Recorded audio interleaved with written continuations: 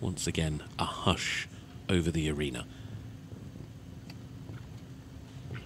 Round he comes back to the double.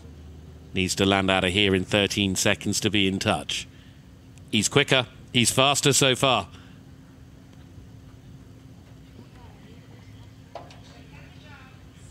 Got a hold, wait for the split.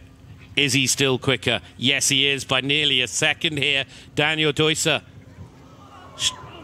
recovered well. He's got 2 to jump and 41.15. Is it going to be his day? Have we saved the best till last in the Longines Global Champions Tour Grand Prix of New York?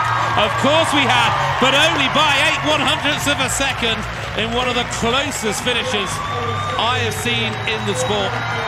The hat's going to come off. Here's your champion, your Grand Prix winner. He's done the double this season. He's won a second. He was quicker at the start. He was quicker all the way through the beginning. He just had a little bit of an issue coming back to the Global Champions fence, but he didn't let it bother him at all.